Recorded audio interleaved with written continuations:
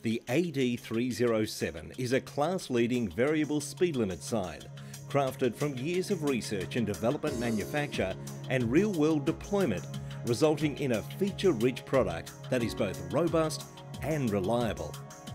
The AD307 incorporates a full matrix display, capable of displaying both text and graphics, allowing any speed limit to be displayed and graphics that are clearly recognisable and understood, featuring ultra-bright, high-quality long-life LEDs.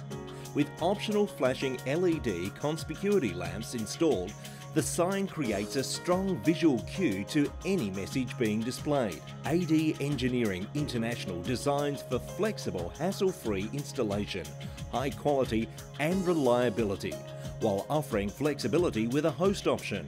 The sign can be configured to operate and connect to mains power or autonomously and grid-free through our highly reliable solar power solution, connected to our proprietary battery storage system.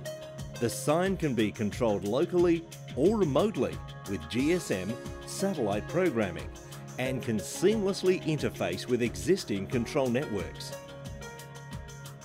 For additional security, an optional facility key switch can be provided for road workers, police or emergency services.